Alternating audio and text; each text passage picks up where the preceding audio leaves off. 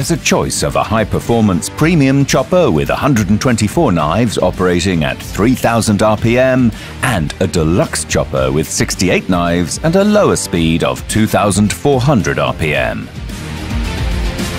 In chopping mode, both the straw and chaff are channeled through the chopper, eliminating the need for a separate chaff spreader and saving energy. The knives feature small dimples like a golf ball. These significantly reduce the air resistance, and their self-sharpening effect further improves energy efficiency.